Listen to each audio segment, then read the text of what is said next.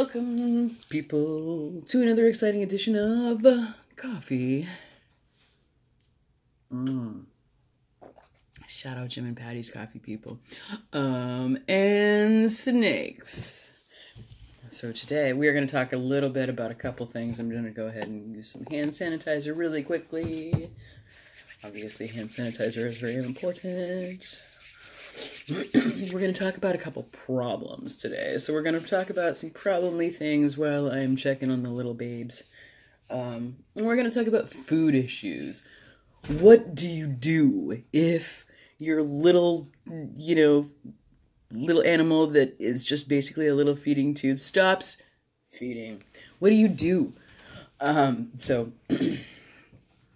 obviously, you and I both know that we have no idea when it comes to rodent cuisine what we should be looking for as far as what is appealing to our tiny little serpent mouths. From experience, I can tell you rats are disgusting and will ruin every piece of meat that your mouth touches for at least a day or two, or maybe even 3.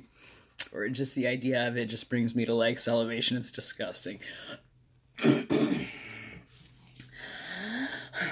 Anyway, so what do you do if your kid won't eat? Oh my goodness. Huge stress. So we brought one home that was having some troubles and looked totally great, looked like it was going to eat totally fine, totally receptive and everything like that.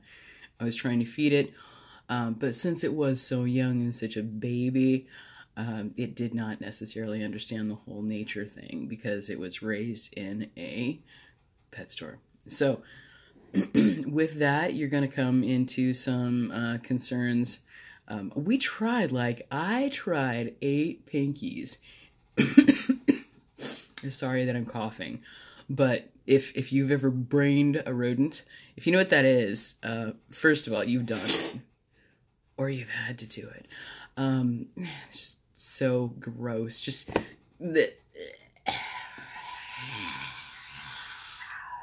you know what I mean? It's just gross. Anyway. Sorry, let's get back into this. So we're talking about problem feeders. So braining animals is disgusting, and the taste and the flavor of rodents is disgusting to a human.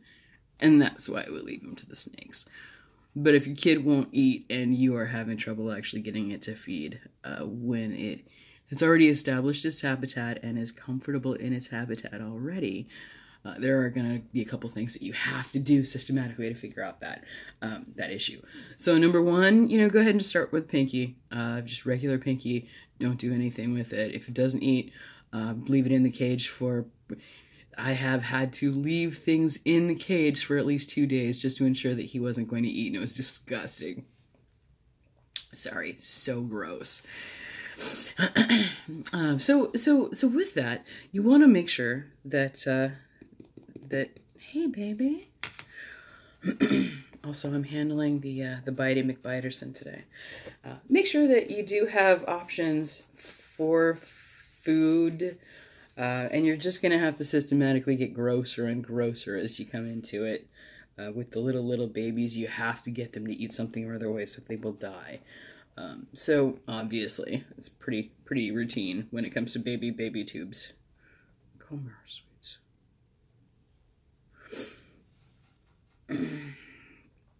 With those, we had to do a couple things. So this one got to eat a little.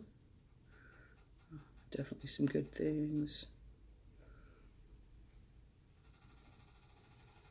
Oh, this is a number 3. Number 3 holding it without biting my hands off. Awesome. So yeah, make sure that, so first you go from frozen thaw, make sure that definitely be thinking about the enclosure stuff. So if you don't want to have an enclosure aggressive animal, then make sure you do set up those perimeters. Get something that is a routine. What we did was we started with a Nike box for a little while with our baby, for quite a few months. And what the shoebox does is, number one, it keeps everything in. Number two, it smells like cardboard or paper or wood, which smells natural somewhat. Number three, you can close it up. Leave the snake alone. Give the snake a little bit of time. Don't be popping your big old scary eyeballs off, at the snake, when it's a wee tiny thing trying to eat a morsel. So, make sure that if you are, hi. Yeah. So make sure that if you are actually feeding, you do have to do some gross stuff after a while. So, for example, I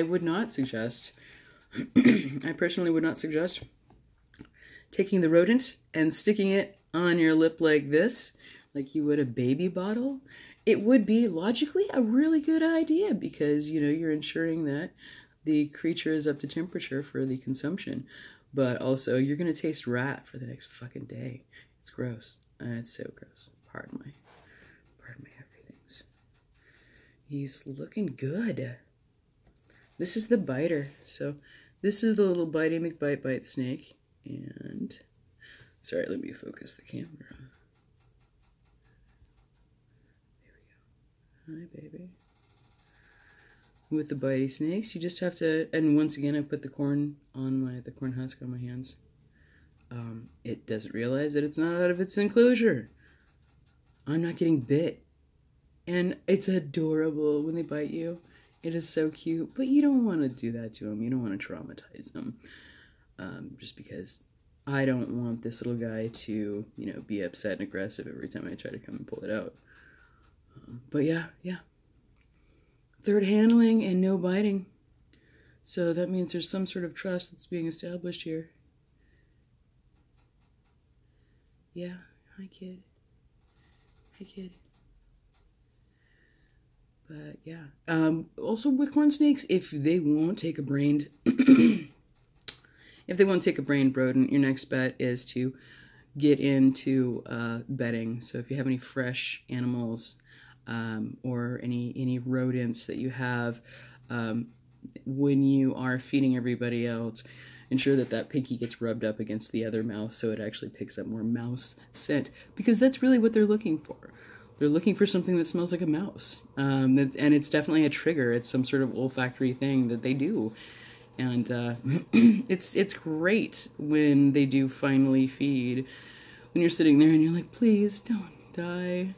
I cannot stand to have, a little creature, be so traumatized that they aren't willing to learn how to, to feed and grow up happy and strong and healthy. So, yeah. But with that, and then also, things have also worked cutting them in half.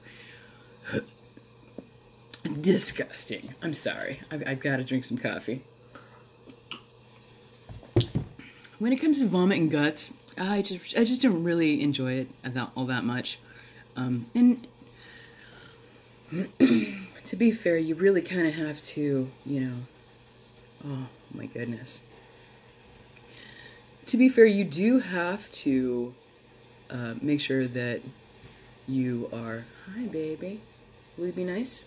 Okay, I'm cool. I will be gentle. I will be gentle. That's right, everybody. Hi, sweetie. No bites? Oh, that's good. All right, and I will take that as a success. Ooh, there's that. Oh my goodness. Such a woo, darty kid. Anyway, so feeding issues. You just have to keep trying, and with that, you might have to even go for a live if a live pinky, get that little feeder started, because you have to ensure that they, they have to eat. So it's pretty basic, yeah. Come here, burr, burr, burr, burr, burr, burr, burr. Awesome. Anyway, so sorry to. Anyway, so thank you very much for following along on this very difficult to track episode of Coffee. and snakes. But you did get to see me almost gag and vomit a couple times, so, I mean, it's not all bad. Take care. Anyway, have a great rest of your day. Thank you so much for joining us.